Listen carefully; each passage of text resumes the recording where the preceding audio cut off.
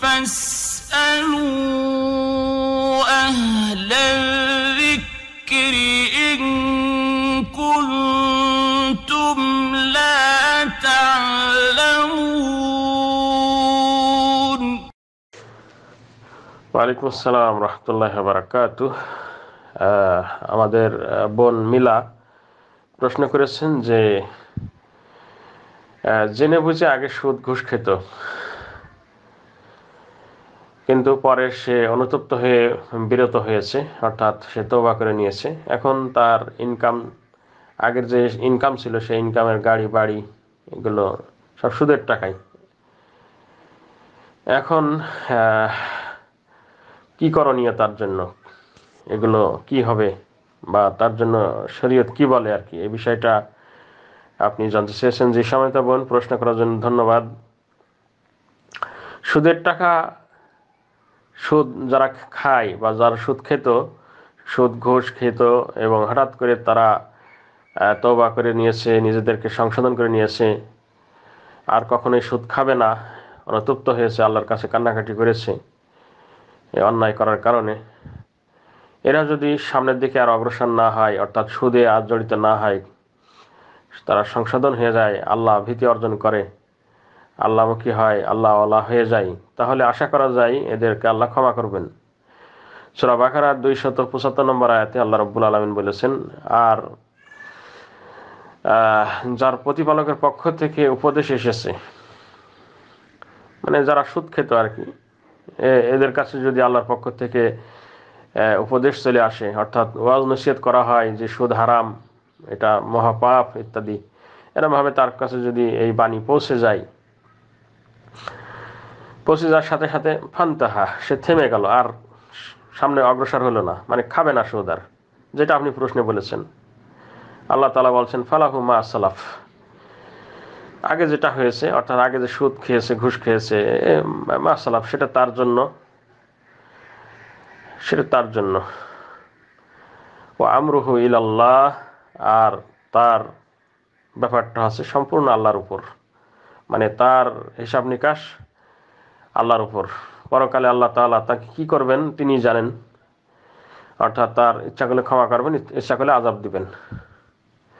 Oman আদা, আর যারা সামনের দিকে অগ্রসর হবে, ফাউলাইকা আসহাবুন নারি হুম ফিহা খালিদুন, আর যারা সামনের দিকে অগ্রসর হবে, অর্থাৎ যারা সুদ খাচ্ছিল, খেতেই থাকলো, আছে না এরকম লোক যে সুদখোর, বহু সুদখোরদের কাছে আমি আমার কথা বলছি, আমি নিজে বহু উপদেশ দিয়েছি, আল্লাহর বাণী শোনাইছি, রসুলের বাণী শোনাইছি, এবং তাদেরকে অনেক কোরআন হাদিস থেকে ভয় দেখাইছি, কোনো কাজে আসেনি।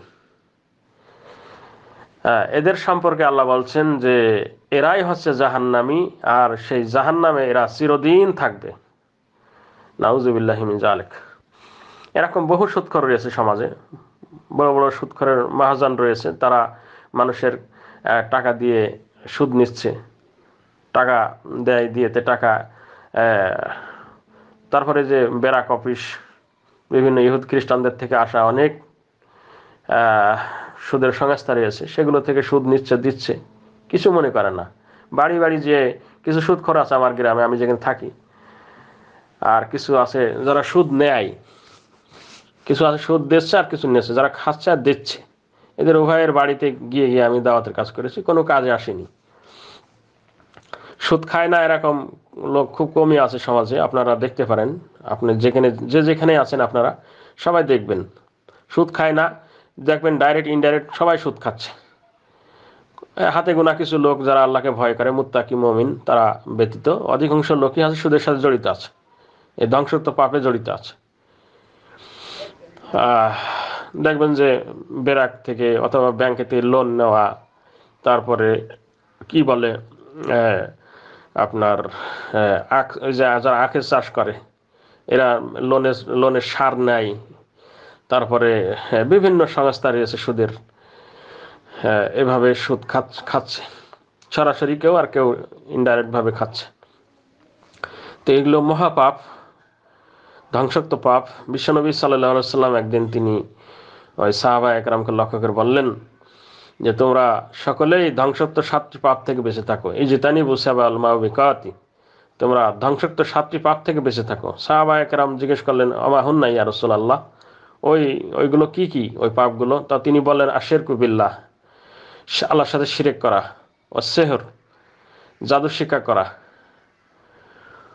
ওয়া কাতলান নাফস আল্লাতী হারামাল্লাহু ইল্লা বিল হক, এমন প্রাণীকে হত্যা করা যেটা হত্যা করতে আল্লাহ নিষেধ করেছেন, মানা করেছেন, হারাম করেছেন, সেটা হত্যা করা। ও আকলুর রিবা, সুদ খাওয়া। দেখেছেন, এই 7টি ধ্বংসাত্মক পাপের ভিতরে রয়েছে সুদ। ও আকলু মাল আল এতিম, এবং এতিমের সম্পদ অন্যায়ভাবে মেরে খাওয়া, এতিমের সম্পদ মেরে খাওয়া এক কথায়। আর যুদ্ধের ময়দান থেকে পালিয়ে আসা, আর এমন নারীদের জিনার অপবাদ দেওয়া যে নারীরা জিনা ব্যভিচারী করে নাই, পাক পবিত্র নারী, তাদেরকে জিনার অপবাদ দেওয়া। আচ্ছা, তাহলে এই সুদ মানুষের ধ্বংস করে। ইবনে মাজাহ শরীফের হাদিসে রয়েছে, আল্লাহ রাসূল বলেন, আর রিবা সাবাঈনা হুবান, সুদের 70টি পাপ রয়েছে। কোনো কোনো বর্ণনায় এসেছে সুদের 70-এর অধিক পাপ রয়েছে। এর মধ্যে সর্বনিম্ন যেটা পাপ সেটা হলো মায়ের সাথে জিনা করা, মাকেই বিয়ে করে নেওয়া। নাউযুবিল্লাহি মিন যালিক, কত বড় ধ্বংসাত্মক কথা। তারপরে মুসনাদ আহমদের রয়েছে হাদিস, যে ব্যক্তি জেনে বুঝে 1 দিরহাম পরিমাণ সুদ খেলো, জেনে বুঝে, তার পাপটা আল্লাহর কাছে এই 36 বার জিনা ব্যভিচারী করার চাইতেও মারাত্মক। আরও অনেক হাদিস রয়েছে সুদের, তো দিকে গেলে লম্বা হয়ে যাবে। সুদখোরদের কঠিন শাস্তি দেখেছেন আল্লাহ রাসূল মেরাজের রজনীতে।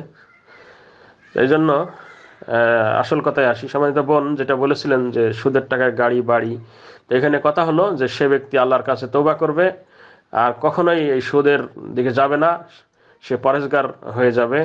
সে 5 ওয়াক্ত সালাত, সিয়াম এবং বেশি বেশি নফল সালাত, নফল সিয়াম, দান সাদাকা, পারলে তার সম্পদ থেকে বেশি বেশি আল্লাহর রাস্তায় দান করার জন্য কল্যাণমূলক কাজ করা, এগুলো করার চেষ্টা করবে। ইনশাআল্লাহ তার এই সুদের বাড়ি, সুদের গাড়ি, এগুলো আর ফেরত দিতে হবে না। আসলে আমরা যদি এটা ফতোয়া দিই যে সুদের টাকার বাড়ি, সুদের টাকার গাড়ি, এগুলো সব পরিত্যাগ করতে হবে, এগুলো সব বিলি করে দিতে হবে, এরকম যদি করি তাহলে কিন্তু মানুষ ধর্মের পথে আর আসবে না। সুদখোররা আরও সুদ খাবে, সুদখোররা আরও চিন্তা ভাবনা করবে যে ক্ষমা যখন হলো না, ঠিক আছে আমরা জাহান্নামে যেতে রাজি, জাহান্নামে যেতে চাই।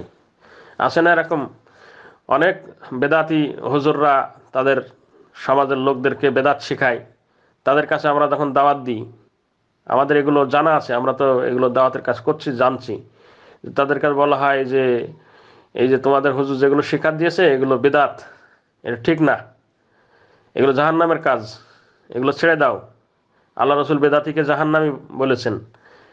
হ্যাঁ, তো বলে যে ঠিক আছে আমার হুজুর জাহান্নামে গেলে আমরা জাহান্নামে যাবো। নাউযুবিল্লাহি মিন যালিক, কত বড় কথা দেখেন, মানে জাহান্নামেও যেতে চাই।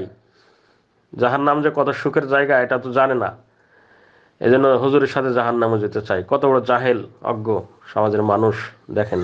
তো যদি বলা হয় যে সুদের টাকার বাড়ি, সুদের টাকার গাড়ি, এগুলো সব বিলি করে দিতে হবে, এগুলো হারাম টাকা, হারাম কাজে লাগিয়ে দিতে হবে বা জনকল্যাণমূলক কাজে লাগাই দিতে হবে, তোমাকে এগুলো রাখা ঠিক হবে না, এরকম ফতোয়া যদি দিই তাহলে দেখবেন যে সুদখোররা আর ভালো হওয়ার সম্ভাবনা নেই। তো আল্লাহ রাব্বুল আলামিন যেটা বলেছেন কোরআনে সেটা আপনাদের শোনালাম, যে আগে যেটা হয়েছে সেটা তার, এরপরে যদি সে সামনে অগ্রসর হয় তাহলে সে জাহান্নামে যাবে, সেখানে চিরদিন থাকবে। আর যদি সে থেমে যায়, তওবা করে নেয়, নিজেকে সংশোধন হয়ে যায়, তাহলে আল্লাহ তাআলা তাকে বলে দিয়েছেন আমরুহু ইলাল্লাহ, তার হিসাব নিবাস, তার কাজ কাম এটা সব আল্লাহর উপর থাকলো। পরকালে ইচ্ছা করলে তিনি শাস্তি দেবেন, ইচ্ছা করলে তাকে মাফ করে দিবেন। তবে মাফ করে দেবেন এটাই আমরা আশা করছি আর কি। জি সম্মানিত বোন, আশা করি বুঝতে পেরেছেন। আসসালামু আলাইকুম ওয়া রাহমাতুল্লাহি ওয়া বারাকাতুহু। أشرقت نفسي في نور من فؤادي حينما رددت يا رب العباد.